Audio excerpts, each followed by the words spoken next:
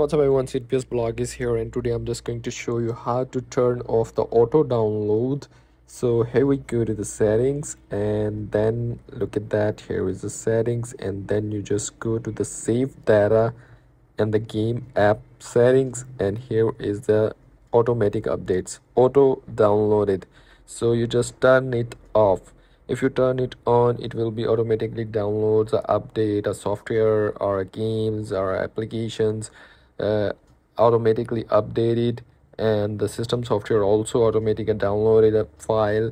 So that's how, that simply you can turn it off. The auto update or auto download, your PS will be regularly check for the updates, latest updates. So that's how, that simply you can do it. And if you want to ask me a question, then leave a comment in the comment box.